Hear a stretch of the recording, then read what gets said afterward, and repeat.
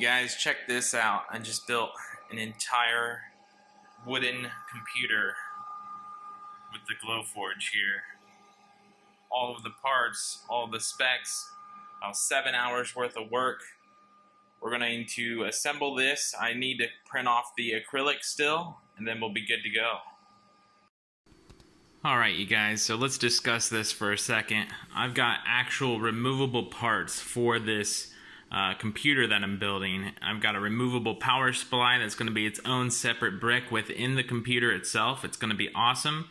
As you can see here, I've got the RAM sticks here. Those are going to go right into this slot right here on the motherboard. And then right in these two slots, we got two 2080 Ti graphics cards. I just put my FSC logo on there, and then I just threw an 8 terabyte hard drive in there just for the fun of it, and that's going to be removable as well. And then obviously I can glue this down if I want to, if I never want to take it apart. And then this is going to be my first inlay that I've ever did. This is an acrylic inlay into wood for the actual outside glass casing here. And then the two holes on the cata corner are going to be just these little push pin screw holes here. As you can see right here, these are little push pin holes that I'm going to make for screws. Those are also going to work into the motherboard here. As you can see, there's a hole right there, there, and right up there. So 5 of those are going to go on the motherboard, 2 are going to hold the case onto the side, and as you can see, I did all custom engravings for the back here. I'm not going to actually have the graphics cards go through the back because I can't engrave on the side of the graphics card. So I'm going to make it look like an optical illusion, like they're plugged in.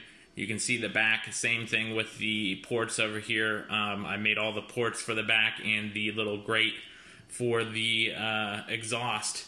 And then I did the same thing with the power supply here. We've got my logo on the side that's going to be facing out, the FSC logo on top of the fan, the exhaust port fan, the plugins, the switch, all of the fans on the graphics cards, even down to the little tiny screws onto the hard drive. I did all of this by hand, custom drawing. This thing is going to turn out so awesome. So I'm going to go ahead and build this. I'm not going to do it on camera, and I'll show you guys what it looks like at the end result here. Alright everyone, so a quick update. I did quite a bit of different testing here. So these were a lot of the original parts here, like the 2 graphics cards. Here's the memory, and here's another stick of memory here. So what I did is I updated these graphics cards. I printed a second one of these, but reversed, so it was on this side. So you can see both the top and the bottom whenever it's in the case like this over here. You can see it right there on the bottom and then right there on top. So I made it that way just because it's stacked like that, because you can't really see it when they're both pointing down. Then you just see this wood that's exposed. So that's just a mirrored image there. And then I increased the width of the slot here just a little bit because these were still snug, but they were kind of loose, and I want them to be tight where they're not going to fall out. They are kind of hard to get out now because I did put them pretty tight, but obviously I'm not going to actually be playing with this and pulling them in and out. That's not what I'm going to make this for. The next thing would be the RAM. I updated the RAM. I added a score line right at the bottom. You can't see it because I actually got it in the in here, but there's a small score line. You can kind of see it there.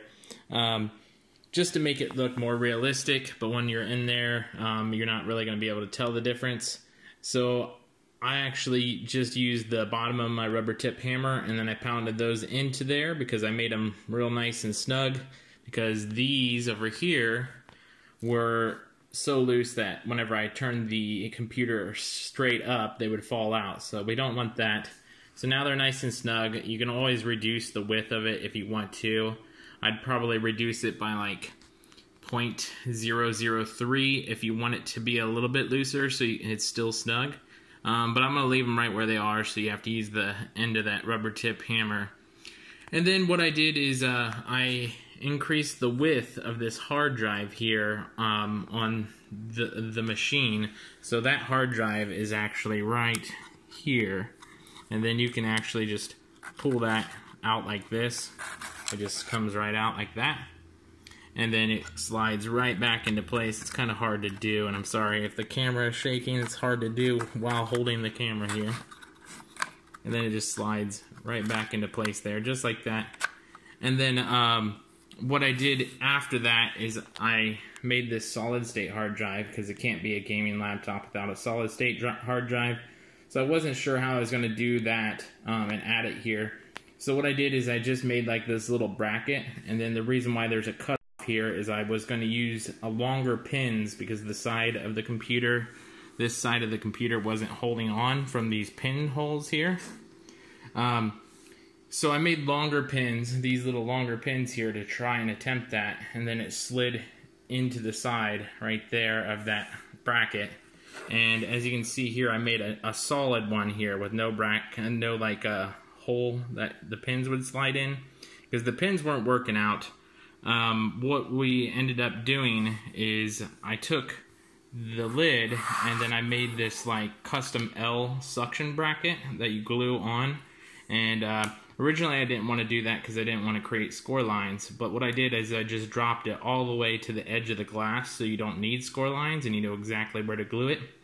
And then this lip right here is where that solid state hard drive is, so that's why it needs to be a little bit thinner here. And then this right here, this missing section, holds in that power supply, so that allows the power supply to be held in by the top here and by this edge, so you can hold the computer upside down, and that power supply that's free floating right now won't fall out, because the hard drive is right here holding this side and this bracket and this top bracket. So as you can see, right here's the power supply on the left here. And I attempted to make this kind of snug here so it holds this power supply into place if you're turning it like left or right. But obviously if I turn this upside down still, it'll fall out. As you can see, it's loose. That's why this suction bracket is going to hold it into place. And then you guys didn't really get to see the back that much, but as you can see, I got all those ports, and then I even got the grate for the power supply that kind of just sits in there, which turned out really awesome. And then for the front, all I did is I glued on this little Fresh Start Customs gaming fans here. So that turned out really awesome. Let's go ahead and turn this on the side, and I'll show you this suction amount here. So all it's going to do is you're going to just lay that into place, and then it pops right into place just like that. And now, as you can tell, I can turn this upside down, and that power supply won't fall out of there. No parts are going to fall out. They're all nice and snug. And that's the entire computer machine there. Turned out awesome. So that's the entire machine. Obviously, if I want to, I could make another panel for this side to cover up some of these like motherboard screws, but I'm going to just leave that because you normally don't look at that side of the computer anyways. So this turned out amazing. I'm so happy with how this turned out. Obviously, the new file that I'm going to put out won't have these two screw holes here that I originally planned on doing, because that didn't work out. This suction bracket's going to work way better. So that's pretty much it. I hope you guys enjoyed the video, and we'll catch you guys next time, and hopefully with another really cool project like this. We'll see you then.